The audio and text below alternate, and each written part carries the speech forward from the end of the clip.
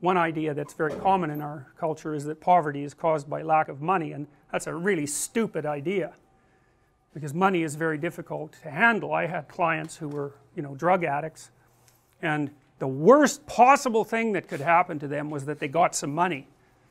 They're just done. First of all, you know, they were hanging around with people who were a little on the sociopathic side, and so especially if they weren't that bright and couldn't defend themselves very well, as soon as they got money, well, it was off to the bar with all the friends. And you know, one guy I remember in particular, you know, every time he got his disability check, he was gone for 5 days. You usually found him in a ditch, you know, because he'd just go to the bar, spend every cent he had on alcohol and cocaine, and wake up in a ditch, 3/4 dead, eventually completely dead.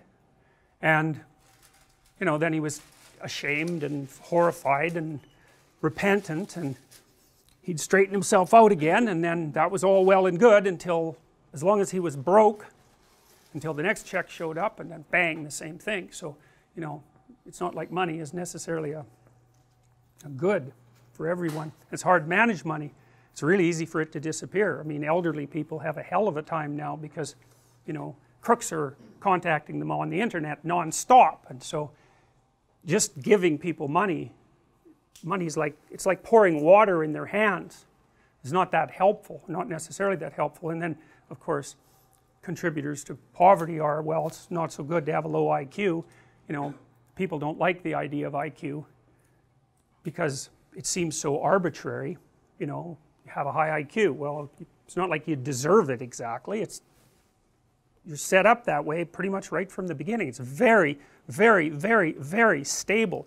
You can make a high IQ person stupider by, you know, not educating them up to the level of their possibility, but taking someone who has a low IQ and trying to raise that, it's like, if you can figure out how to do that, well, you know, it's Nobel Prize time for you, because people have tried that a lot, and most recently with those, you know, lumosity games and that sort of thing, and the evidence that those produce anything other than brilliant performances on the lumosity game itself is basically zero. We haven't been able to figure out how to see, because intelligence is a cross-domain phenomena, and you can get really good in a single domain by practicing like mad. And what you'd want is to practice like mad in a single domain and hope that it generalized to other domains. That's the holy grail of intelligence increase. It's like, no one's done it. People claim it, but the claims never hold up, and people have been trying for a long time to do it, and they haven't been able to do it. And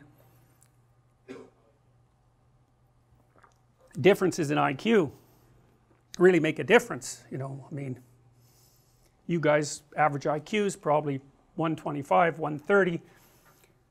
At 115 you're at the 85th percentile, and 115 would barely get you going for a hard university.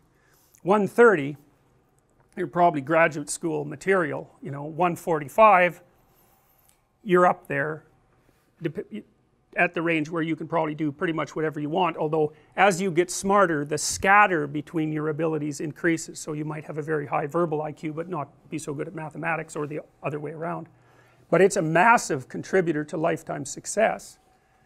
And I don't know what to do about that.